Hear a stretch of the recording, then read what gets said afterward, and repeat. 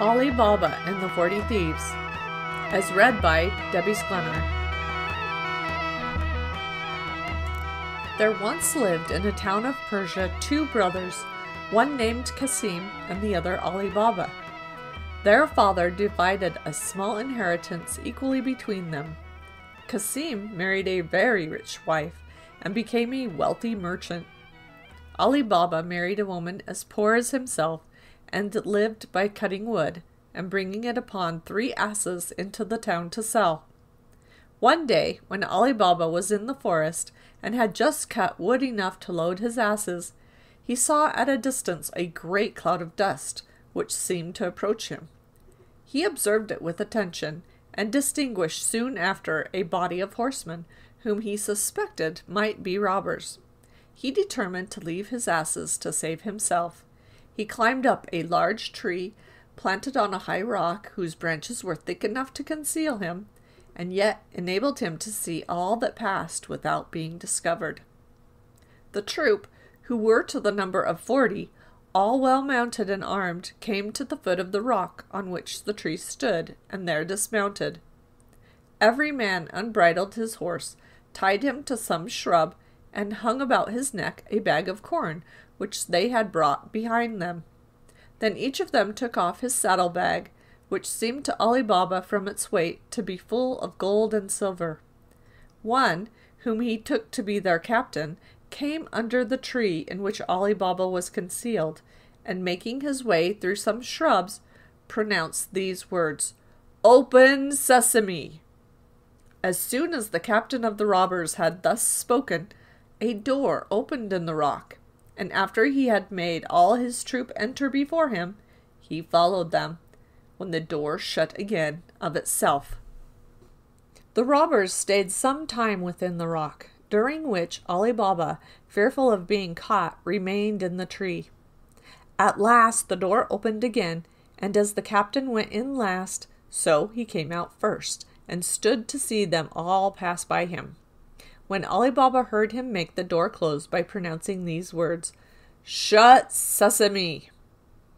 Every man at once went and bridled his horse, fastened his wallet, and mounted again. When the captain saw them all ready, he put himself at their head, and they returned the way they had come. Ali Baba followed them with his eyes as far as he could see them, and afterward stayed a considerable time before he descended. Remembering the words the captain of the robbers used to cause the door to open and shut, he had the curiosity to try if his pronouncing them would have the same effect. Accordingly, he went among the shrubs, and perceiving the door concealed behind them, stood before it, and said, "Open, Sesame!" The door instantly flew wide open. Ali Baba, who expected a dark, dismal cavern, was surprised to see a well-lighted and spacious chamber, which received the light from an opening at the top of the rock, and in which were all sorts of provisions, rich bales of silk, stuff, brocade, and valuable carpeting, piled upon one another, gold and silver ingots in great heaps, and money in bags. The sight of all these riches made him suppose that this cave must have been occupied for ages by robbers, who had succeeded one another. Ali Baba went boldly into the cave, and collected as much of the gold coin, which was in bags, as he thought his 3 asses could carry. When he had loaded them with the bags, he laid wood over them in such a manner that they could not be seen. When he had passed in and out as often as he wished, he stood before the door, and pronouncing the words, "Shut, Sesame!" the door closed of itself. He then made the best of his way to town.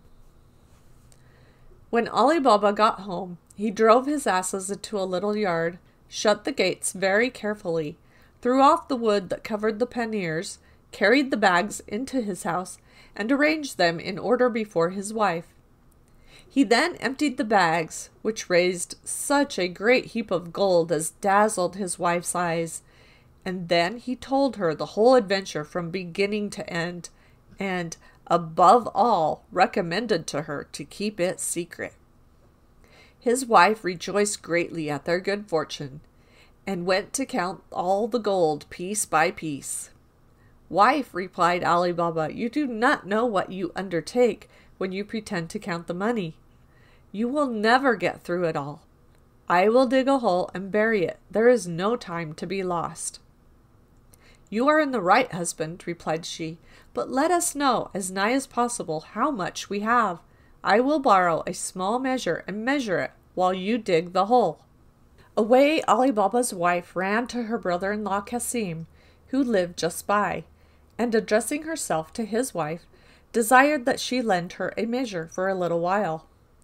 The sister-in-law asked her whether she would have a great or a small one. Ali Baba's wife asked for a small one, and so the sister-in-law bade her stay a little, and she would readily fetch one, which she did.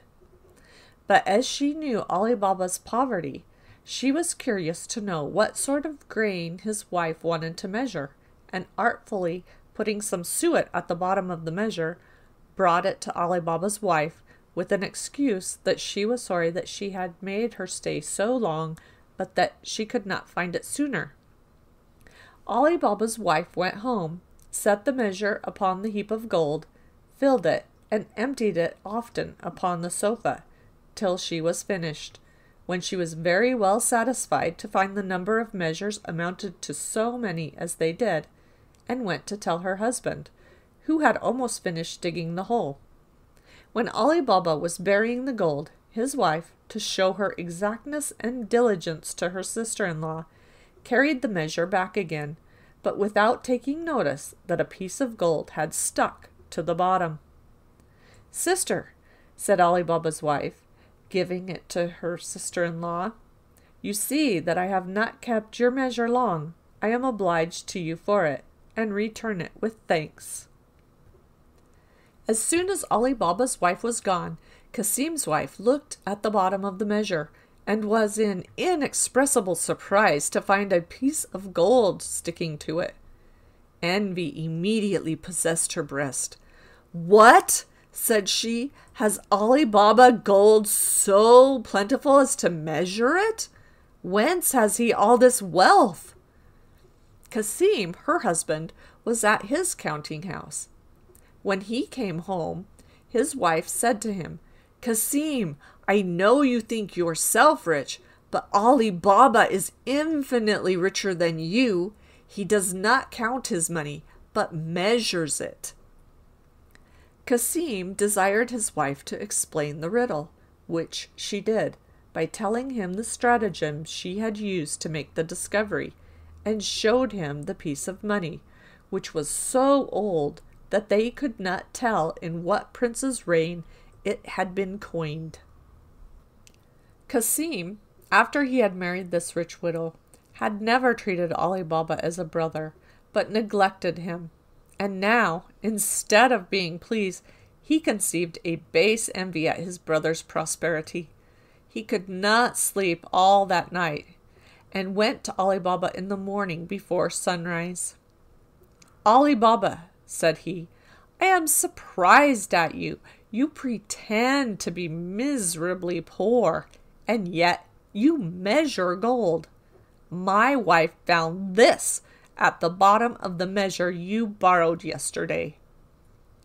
By this discourse, Ali Baba perceived that Kasim and his wife, through his own wife's folly, knew what they had so much reason to conceal, but what had been done could not be undone. Therefore, without showing the least surprise or trouble, Ali Baba confessed all, and offered his brother part of the treasure to keep the secret. "I expect as much," replied Kasim haughtily, "but I must know exactly where this treasure is, and how I may visit it myself when I choose. Otherwise, I will go and inform against you, and then you will not only get no more, but will lose all you have, and I shall have a share for my information."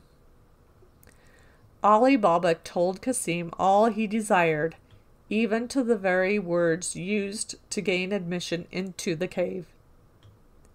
Kasim rose the next morning long before the sun, and set out for the forest with 10 mules bearing great chests, which he designed to fill, and followed the road which Ali Baba had pointed out to him.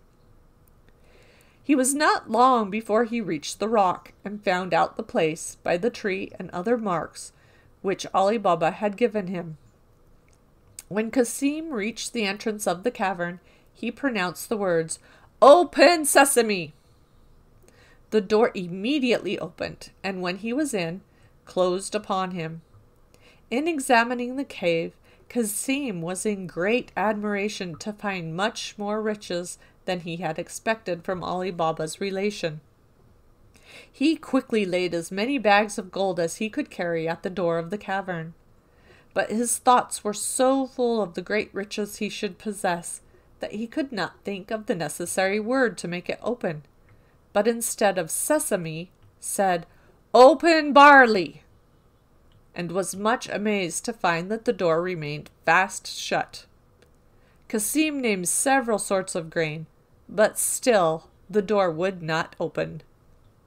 Cassim had never expected such an incident, and was so alarmed at the danger he was in, that the more he endeavored to remember the word sesame, the more his memory was confounded, and Cassim had as much forgotten it as if he had never heard it mentioned at all. He threw down the bags he had loaded himself up with, and walked distractedly up and down the cave, without having the least regard to the riches that were around him. About noon, the robbers visited their cave. At some distance, they saw Cassim's mules straggling about the rock, with great chests on their backs. Alarmed at this, they galloped full speed to the cave. The robbers drove away the mules, who strayed through the forest so far that they were soon out of sight, and went directly, with their naked sabers in their hands, to the door, which, on their captain pronouncing the proper words, immediately opened. Cassim, who heard the noise of the horses' feet, at once guessed the arrival of the robbers, and resolved to make one last effort for his life. Cassim rushed to the door, and no sooner saw the door open than he ran out and threw the leader down, but could not escape the other robbers, who, with their scimitars, soon deprived him of life. The first action the robbers took after this was to examine the cave. They found all the bags which Cassim had brought to the door to be ready to load his mules up with, and carried the bags again to their places.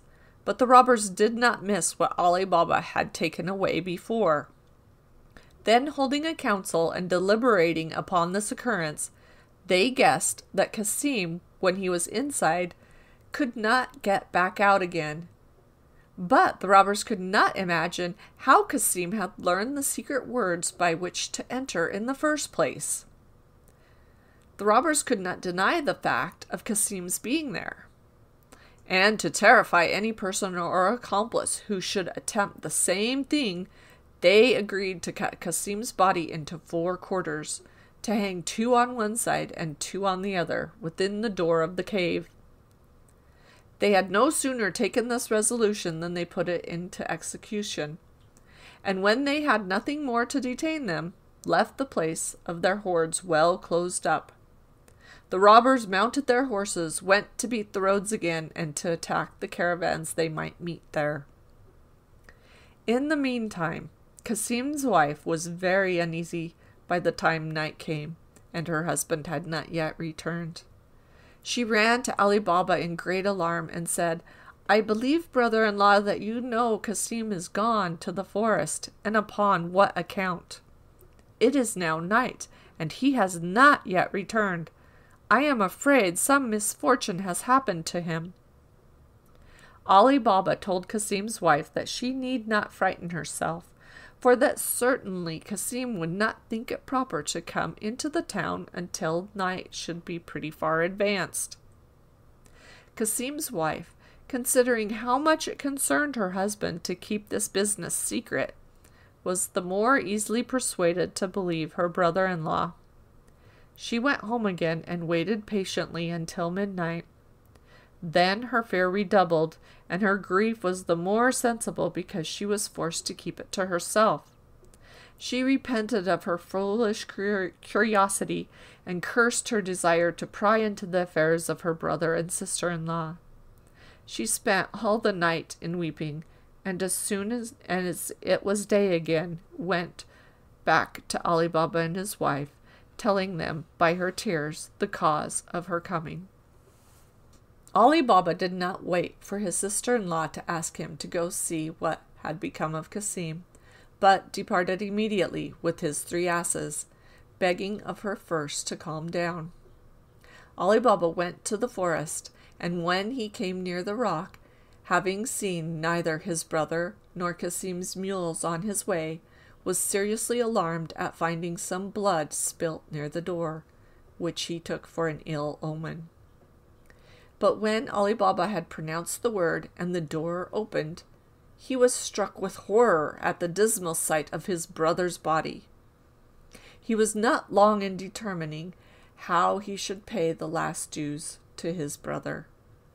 But without adverting to the little fraternal affection Kasim had shown for him, went into the cave to find something to enshroud Kasim's remains. Having loaded one of his asses with them, Ali Baba covered the remains over with wood. The other 2 asses he loaded with bags of gold, covering them with wood also as before. And then, bidding the door shut, he went away, but was so cautious as to stop some time at the end of the forest, that he might not go into the town before nightfall. When Ali Baba got home, he drove the 2 asses loaded with gold into his little yard, and left the care of unloading them to his wife, while he led the other to his sister-in-law's house.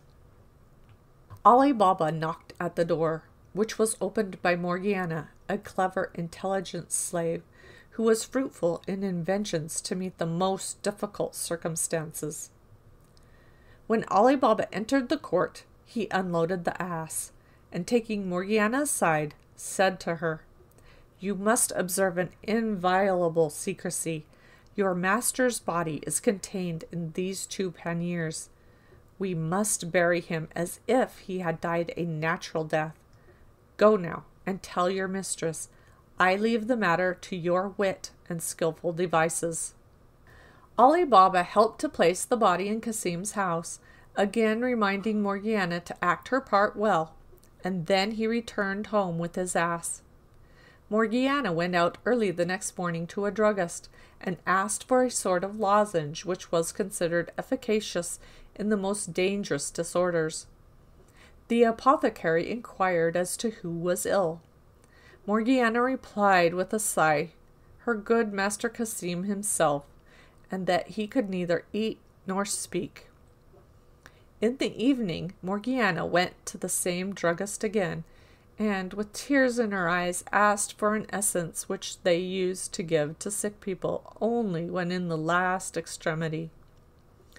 "Alas," said she, taking it from the apothecary, "I am afraid that this remedy will have no better effect than the lozenges, and that I shall lose my good master." On the other hand, as Ali Baba and his wife were often seen to go between Kasim's and their own house all that day, and to seem melancholy, nobody was surprised in the evening to hear the lamentable shrieks and cries of Kasim's wife and Morgiana, who gave out everywhere that her master was dead. The next morning at daybreak, Morgiana went to an old cobbler whom she knew to be always ready at his stall, and bidding him good morrow, put a piece of gold into his hand, saying, "Baba Mustapha, you must bring with you your sewing tackle and come with me. But I must tell you, I shall blindfold you when you come to such a place." Baba Mustapha seemed to hesitate a little at these words. Oh, replied he, "you would have me do something against my conscience or against my honor?"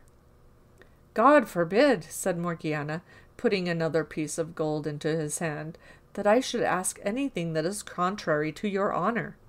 Only come along with me, and fear nothing." Baba Mustapha went with Morgiana, who, after she had bound his eyes with a handkerchief at the place she had mentioned, conveyed him to her deceased master's house, and never unfastened his eyes until he had entered the room where she had put the corpse together. "Baba Mustapha," she said, "you must make haste and sew the parts of this body back together, and when you are finished, I will give you another piece of gold." After Baba Mustapha had finished his task, Morgiana blindfolded him once again, gave him the third piece of gold as she had promised, and, making him promise to keep the secret, carried him back to the place where she first bound his eyes, pulled off the bandage, and let him go home, but watched to make sure that he returned toward his stall until he was quite out of sight, for fear that Baba Mustapha should have the curiosity to return and dodge her. Then Morgiana went home. Morgiana, on her return, warmed some water to wash the body, and at the same time Ali Baba perfumed it with incense and wrapped it in the burying clothes with the accustomed ceremonies. Not long after, the proper officer brought the coffin, and when the attendants of the mosque, whose business it was to wash the dead, offered to perform their duty, Morgiana told them it had been done already. Shortly after this, the imam and the other ministers of the mosque arrived.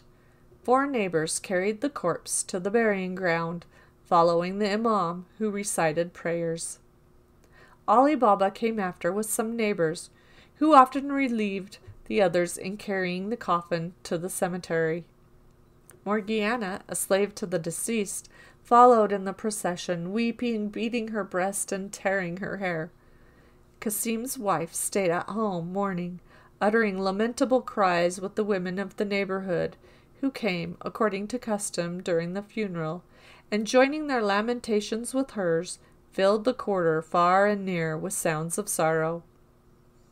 In this manner, Kasim's melancholy death was concealed and hushed up between Ali Baba, his widow, and Morgiana, his slave, with so much contrivance that nobody in the city had the least knowledge or suspicion of the cause of it.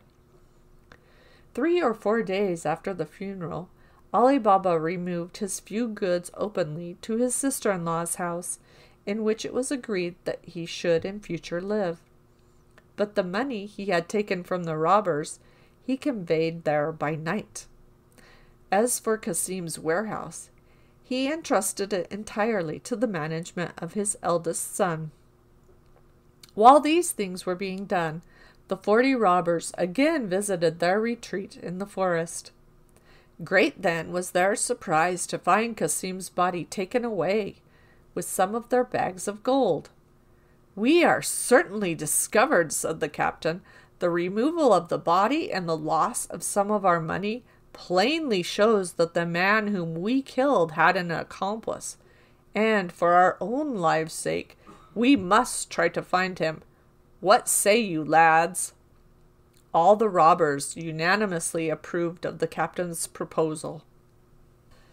"Well," said the captain, "one of you, the boldest and most skillful among you, must go into the town, disguised as a traveler and a stranger, to try if he can hear any talk of the man whom we have killed, and endeavor to find out who he was and where he lived.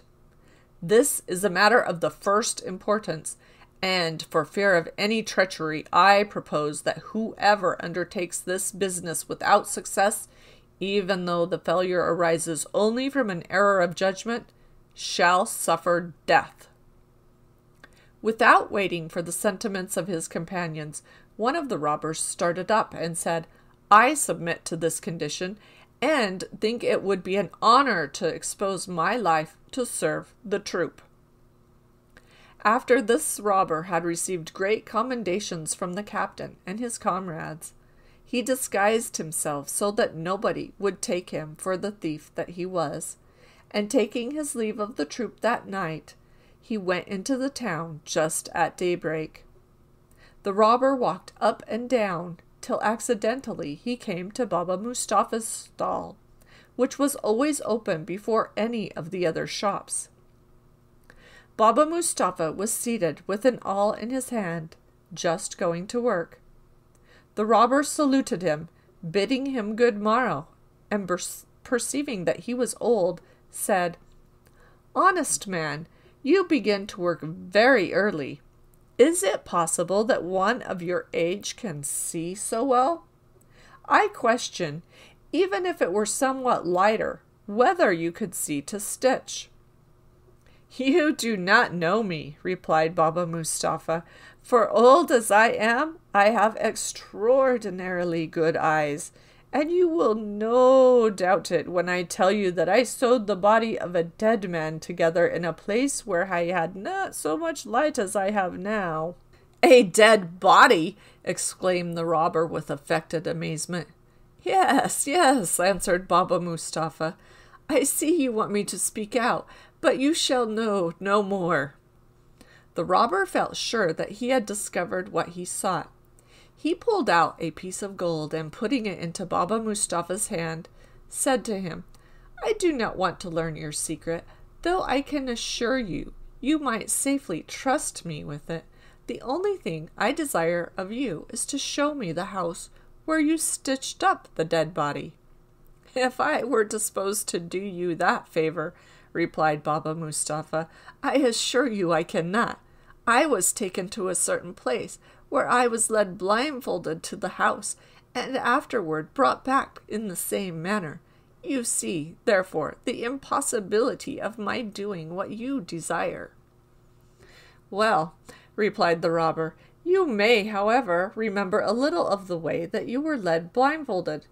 Come, let me blind your eyes at the same place. We will walk together. Perhaps you may recognize some part, and as everyone should be paid for his trouble, here is another piece of gold for you. Gratify me in what I ask you." So saying, the thief put another piece of gold into Baba Mustafa's hand. The 2 pieces of gold were great temptations to Baba Mustafa. He looked at them a long time in his palm without saying a word. But at last he pulled out his purse and put them in. "I cannot promise," he said to the robber, "that I can remember the way exactly. But since you desire, I will try what I can do." At these words, Baba Mustafa rose up, to the great joy of the robber, and led him to the place where Morgiana had bound his eyes. "It was here," said Baba Mustafa. "I was blindfolded, and I turned this way." The robber tied a handkerchief over Baba Mustafa's eyes and walked beside him till he stopped directly at Kasim's house, where Ali Baba then lived. The thief, before pulling off the band, marked the door with a piece of chalk, which he had ready in his hand, and then asked Baba Mustafa if he knew whose house that was.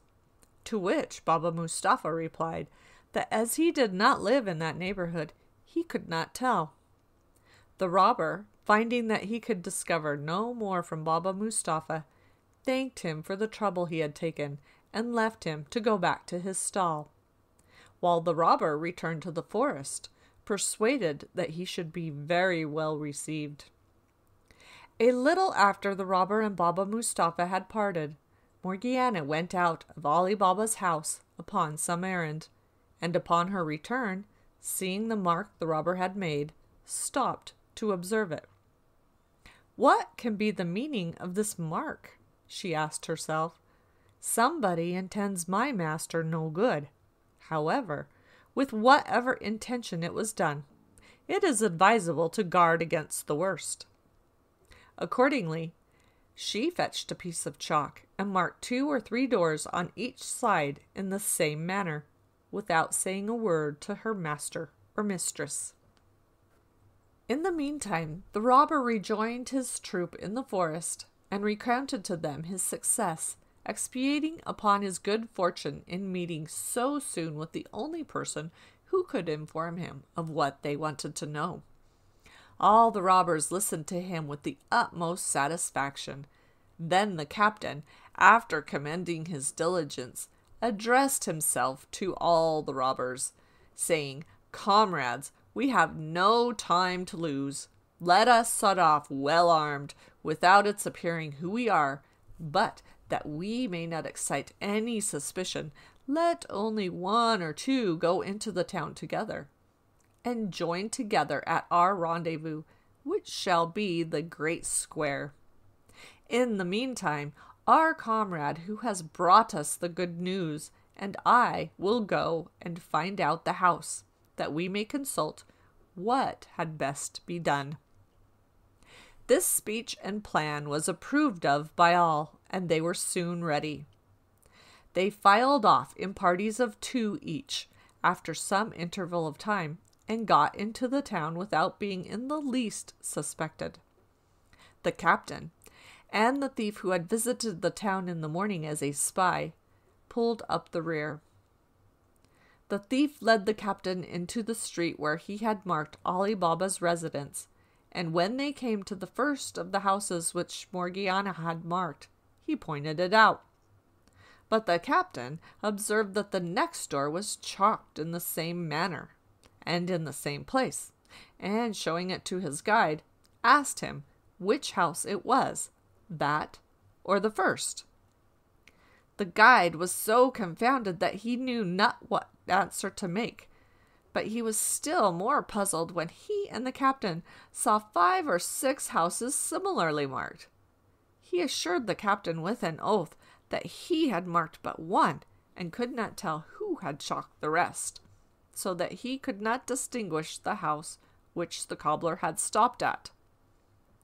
The captain, finding that their design had proved abortive, went directly to the place of rendezvous, and told his troop that they had lost their labor, and must return to their cave. He himself set them the example, and they all returned as they had come. When the troop of robbers was all got together, the captain told them the reason of their returning, and presently the conductor was declared by all worthy of death. The thief condemned himself, acknowledging that he ought to have taken better precaution, and prepared to receive the stroke from him who was appointed to cut off his head.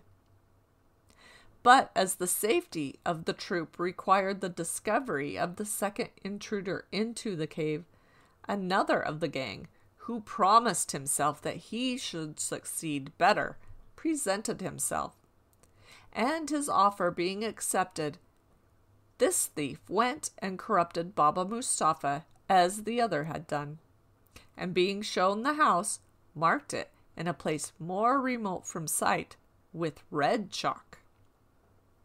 Not long after, Morgiana, whose eyes nothing could escape, went out, and seeing the red chalk, and arguing with herself as she had done before, marked the other neighbors' houses in the same place and manner.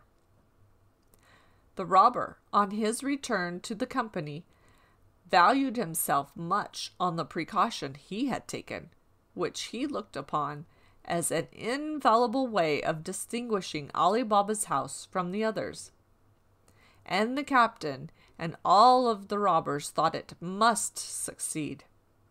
They conveyed themselves into the town with the same precaution as before.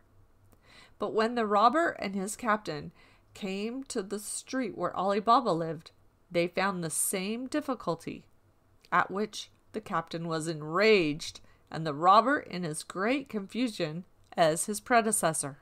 Thus the captain and his troop were forced to retire a second time, and much more dissatisfied, while the robber, who had been the author of this mistake, underwent the same punishment which he willingly submitted to.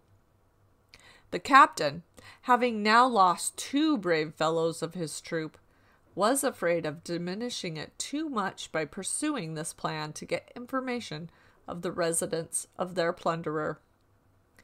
The captain found by their example that their heads were not so good as their hands on such occasions, and therefore resolved to take upon himself the important commission. Accordingly, the captain went and addressed himself to Baba Mustafa, who did him the same service he had done for the other robbers. The captain did not set any particular mark upon Ali Baba's house, but examined and observed it so carefully by passing often by it that it was impossible for him to now mistake it.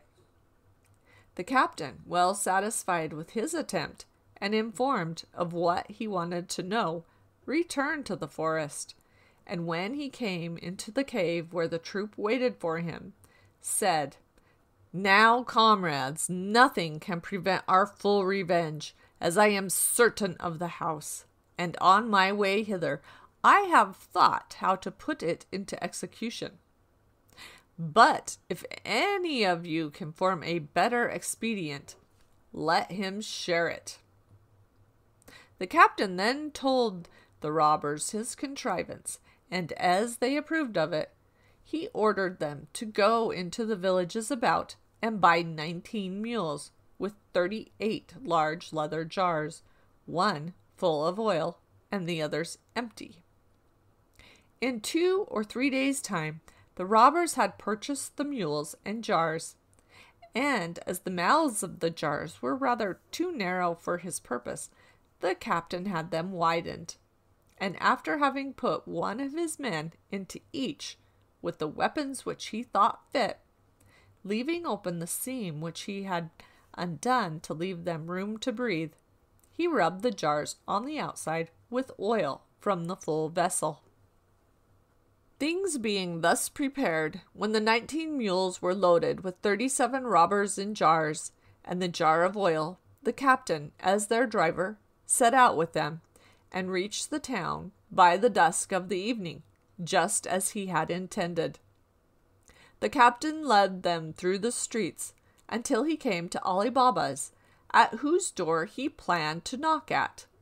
But he was prevented, because Ali Baba was sitting there after supper to take in a little fresh air. The captain stopped his mules, addressing himself to Ali Baba, and said, "I have brought some oil a great way to sell at tomorrow's market, and it is now so late that I do not know where to lodge. If I should not be troublesome to you, do me the favor to let me pass the night with you, and I shall be very much obliged by your hospitality." Though Ali Baba had seen the captain of the robbers in the forest, and he had heard him speak, it was impossible to know him in the disguise of an oil merchant. Ali Baba told the captain he should be welcome, and immediately opened his gates for the mules to go into the yard. At the same time, he called to a slave and ordered him, when the mules were unloaded, to put them into the stable and to feed them. And then he went to Morgiana to bid her get a good supper for his guest. After they had finished supper, Ali Baba, again charging Morgiana to take care of his guest, said to her, "Tomorrow morning I plan to go to the bath at the beginning of the day. Take care my bathing linen be ready. Give them to Abdallah, who was Ali Baba's slave, and make me some good broth for when I return." After this, Ali Baba went to bed. In the meantime, the captain of the robbers went into the yard and took off the lid of each jar and gave his thieves orders on what to do. Beginning at the first jar and so on to the last, he said to each man, "As soon as I throw some stones out of the chamber window where I lie, do not fail to come out, and I will immediately join you." After this, he returned into the house, where Morgiana, taking up a light, conducted him to his chamber, where she left him. And the captain, to avoid any suspicion, put the light out soon after, and laid down in his clothes, that he might be the more ready to rise. Morgiana, remembering Ali Baba's orders, got his bathing linen ready, and ordered Abdallah to set on the pot for the broth. But while she was preparing it, the lamp went out, and there was no more oil in the house, nor any candles. What to do she did not know, for the broth must be made. Abdallah, seeing her very uneasy, said, Do not fret and tease yourself, but go into the yard and take some oil out of one of the jars." Morgiana thanked Abdallah for his advice, took the oil pot, and went out into the yard. When, as she came nigh the first jar, the robber within said softly, "Is it time?" Though naturally much surprised at finding a man in the jar instead of the oil she wanted, Morgiana immediately felt the importance of keeping silence, as Ali Baba, his family, and herself were in great danger. And collecting herself, without showing the least emotion, she answered, "Not yet, but presently." She went quietly in this manner to all the jars, giving the same answer, till she came to the jar of oil.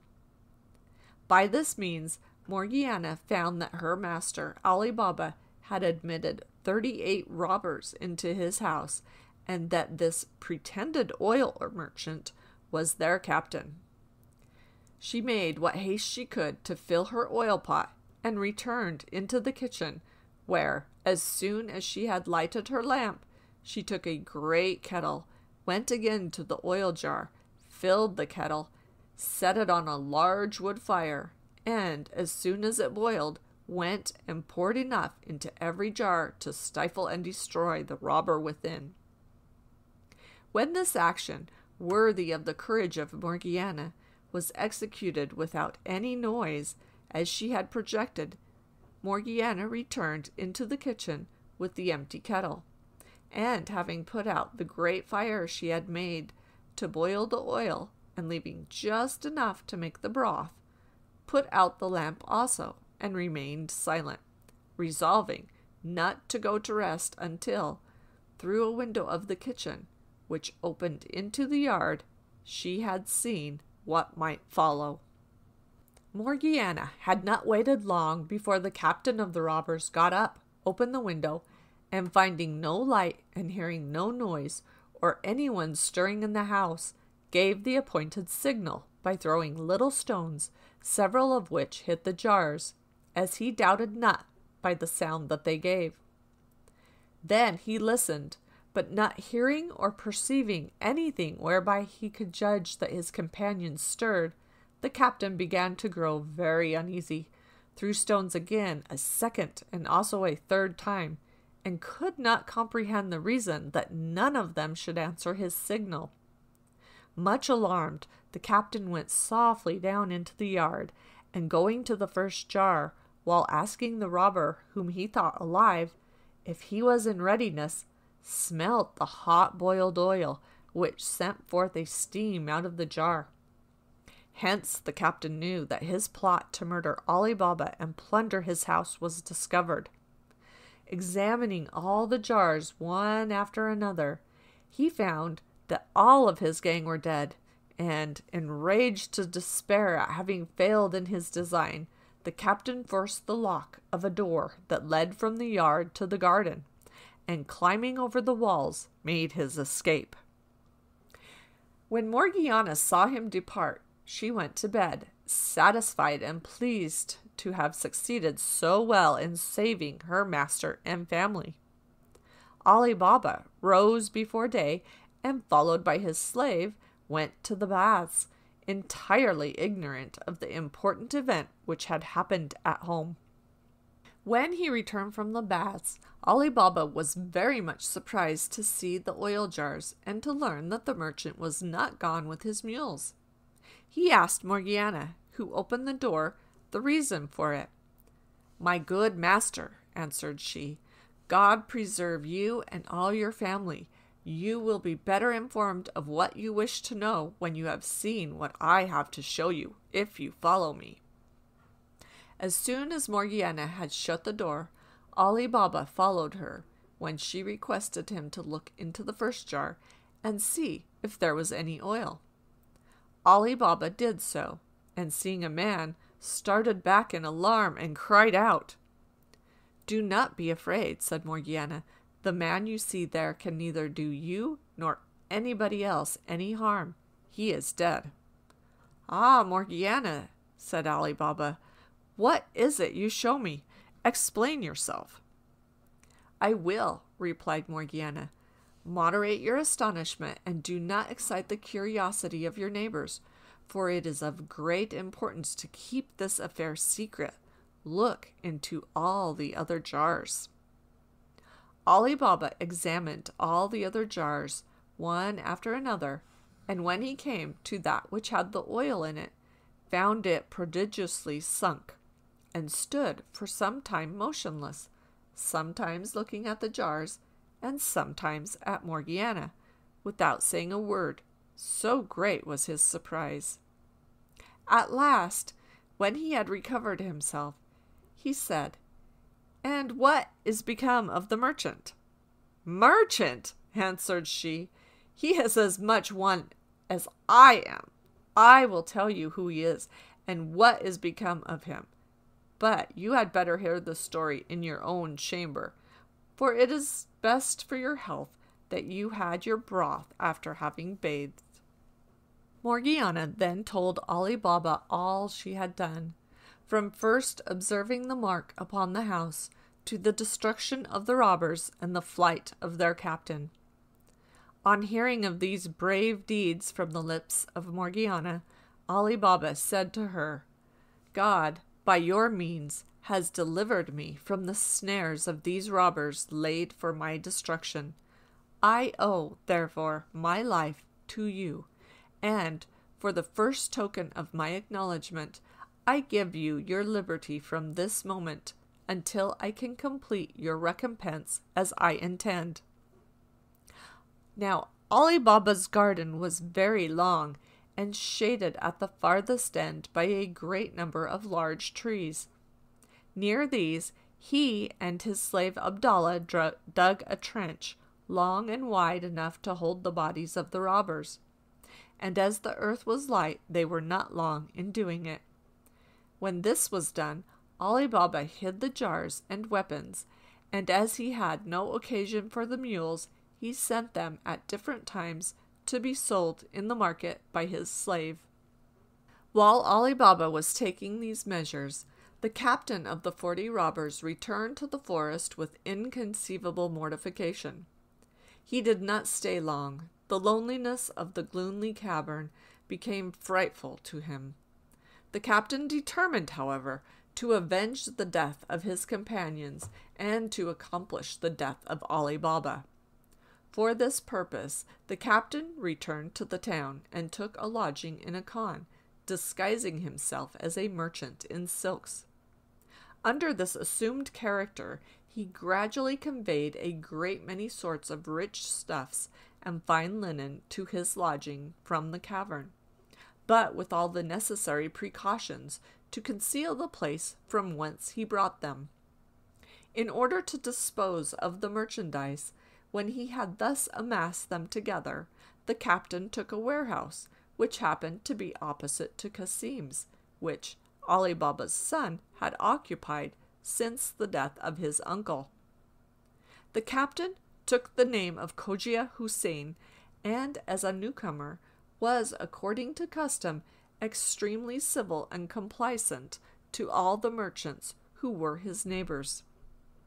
Ali Baba's son was, from his vicinity, one of the first to converse with Cogia Hussein, who strove to cultivate his friendship more particularly.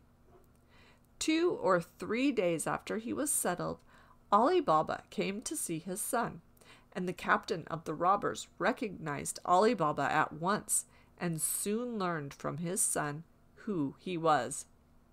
After this, the captain increased his assiduousness, caressed Ali Baba's son in the most engaging manner, made him some small presents, and often asked him to dine and sup with him, where he treated him very handsomely. Now, Ali Baba's son did not wish to lie under such obligation to Cogia Hussein, but was so much straitened for want of room in his own house that he could not entertain Cogia Hussein. He therefore acquainted his father Ali Baba with his wish to invite Cogia Hussein in return. Ali Baba, with great pleasure, took the treat upon himself. "Son," he said, Tomorrow being Friday, which is a day that the shops of such great merchants as Cogia Houssain and yourself are shut, get him to accompany you, and as you pass by my door, call in. I will go and order Morgiana to provide a supper." The next day, Ali Baba's son and Cogia Houssain met by appointment, took their walk, and as they returned, Ali Baba's son led Cogia Houssain through the street where his father lived, and when they came to the house, stopped and knocked at the door. "This, sir," he said, "is my father's house, who, from the account I have given him of your friendship, charged me to procure him the honor of your acquaintance, and I desire you to add this pleasure to those for which I am already indebted to you." Although it was the sole aim of Cogia Houssain to introduce himself into Ali Baba's house, that he might kill him without hazarding his own life or making any noise, yet now Cogia Houssain excused himself, offering to take his leave. However, a slave having already opened the door, Ali Baba's son took Cogia Houssain obligingly by the hand and pulled him inside. Ali Baba received Cogia Houssain with a smiling countenance and in the most obliging manner he could wish. Ali Baba thanked Cogia Houssain for all the favors he had done his son, adding withal, the obligation was the greater, as Ali Baba's son was a very young man not much acquainted with the world, and that he might contribute to his information. Cogia Houssain returned the compliment by assuring Ali Baba that though his son might not have acquired the experience of older men, he had good sense equal to the experience of many others. After a little more conversation on different subjects, he offered again to take his leave, when Ali Baba, stopping him, said, "Where are you going, sir, in so much haste? I beg you will do me the honor to sup with me. Though my entertainment may not be worthy your acceptance, such as it is, I heartily offer it." "Sir," replied Cogia Houssain, "I am thoroughly persuaded of your goodwill, but the truth is, I can eat no victuals that have any salt in them. Therefore, judge how I should feel at your table." "If that is the only reason," said Ali Baba, "it ought not to deprive me of the honor of your company, for in the first place there is no salt ever put into my bread, and as to the meat we shall have tonight, I promise you there shall be none in that. Therefore you must do me the favor to stay.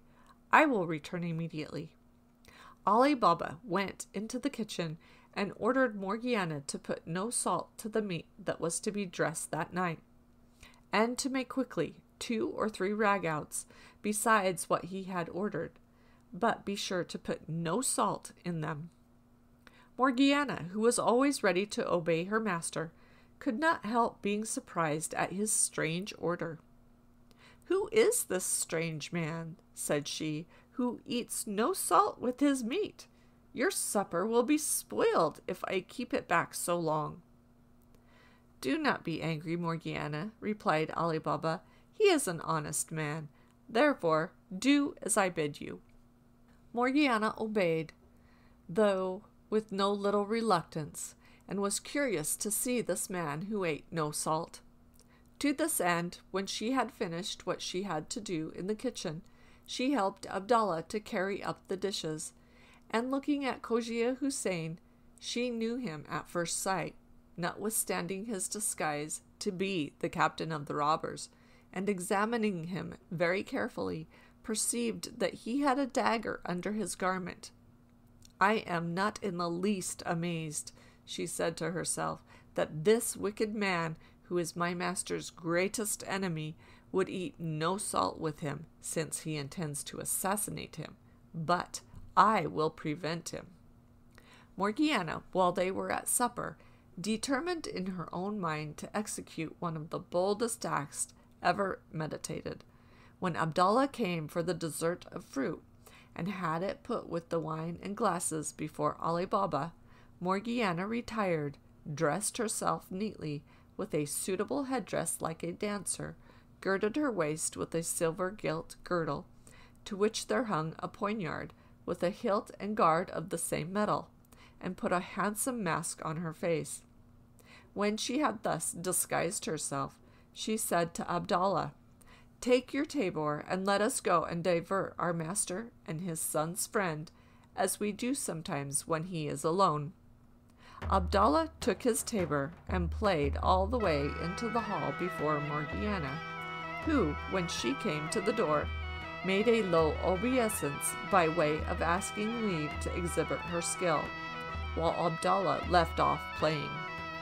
"Come in, Morgiana," said Ali Baba, "and let Cogia Houssain see what you can do, that he may tell us what he thinks of your performance."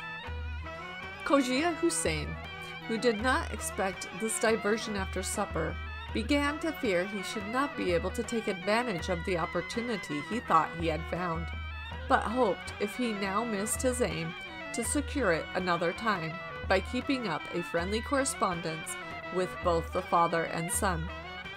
Therefore, though he could have wished Ali Baba would have declined the dance, Cogia Houssain pretended to be obliged to him for it, and had the complaisance to express his satisfaction at what he saw, which pleased his host. As soon as Abdallah saw that Ali Baba and Cogia Houssain were finished talking, he began to play on the tabor and accompanied it with an air to which Morgiana, who was an excellent performer, danced in such a manner as would have created admiration in any company. After she had danced several dances with much grace, Morgiana drew the poniard, and, holding it in her hand, began a dance in which she outdid herself by the many different figures, light movements, and the surprising leaps and wonderful exertions which she accompanied it. Sometimes she presented the poniard to one breast, sometimes to another, and oftentimes seemed to strike her own. At last Morgiana snatched the tabor from Abdallah with her left hand, and taking the dagger in her right, presented the other side of the tabor, after the manner of those who get a livelihood by dancing and solicit the liberality of the spectators. Ali Baba put a piece of gold into the tabor, as did also his son, and Cogia Houssain, seeing that she was coming to him, had pulled his purse out of his bosom to make her a present. But while he was putting his hand into it, Morgiana, with a courage and resolution worthy of herself, plunged the poniard into his heart. Ali Baba and his son, shocked at this action, cried out loud. "Unhappy woman!" exclaimed Ali Baba. "What have you done to ruin me and my family?" "It was to preserve, not to ruin you," answered Morgiana. "For see here," continued she, opening the pretended Cogia Houssain's garment and showing the dagger, "what an enemy you had entertained! Look well at him, and you will find him to be both the fictitious oil merchant and the captain of the gang of 40 robbers. Remember, too, that he would eat no salt with you. And what would you have more to persuade you of his wicked design? Before I saw him, I suspected him as soon as you told me you had such a guest. I knew him, and you now find that my suspicion was not groundless." Ali Baba, who immediately felt the new obligation he had to Morgiana for saving his life a second time, embraced her. "Morgiana," said he, "I gave you your liberty, and then promised you that my gratitude should not stop there, but that I would soon give you higher proofs of its sincerity, which I now do by making you my daughter-in-law." Then, addressing himself to his son, Ali Baba said, "I believe you, son, to be so dutiful a child that you will not refuse Morgiana for your wife. You see that Cogia Houssain sought your friendship with a treacherous design to take away my life, and if he had succeeded, there is no doubt that he would have sacrificed you also to his revenge. Consider that by marrying Morgiana, you marry the preserver of my family and your own." Ali Baba's son, far from showing any dislike, readily consented to the marriage, not only because he would not disobey his father, but also because it was agreeable to his inclination. After this, they thought of burying the captain of the robbers with his comrades, and did it so privately that nobody discovered their bones till many years after, when no one had any concern in the publication of this remarkable history. A few days afterward, Ali Baba celebrated the nuptials of his son and Morgiana with great solemnity, a sumptuous feast, and the usual dancing and spectacles, and had the satisfaction to see that his friends and neighbors, whom he invited, had no knowledge of the true motives of the marriage, but that those who were not unacquainted with Morgiana's good qualities commended his generosity and goodness of heart. Ali Baba did not visit the robbers' cave for a whole year, as he supposed the other two, whom he could get no account of, might be alive. At the end of the year, when Ali Baba found they had not made any attempt to disturb him, he was curious enough to make another journey. He mounted his horse, and when he came to the cave, he alighted, tied his horse to a tree, and, approaching the entrance, pronounced the words, "Open Sesame!" and the door opened. Ali Baba entered the cavern, and, by the condition he found things in, judged that nobody had been there since the captain had fetched the goods for his shop. From this time forward, Ali Baba believed he was the only person in the world who had the secret of opening the cave, and that all the treasure was at his sole disposal. He put as much gold into his saddlebag as his horse would carry, and returned to town. Some years later, Ali Baba carried his son to the cave and taught him the secret, which he handed down to his children, who, using their good fortune with moderation, lived in great honor and splendor. The end.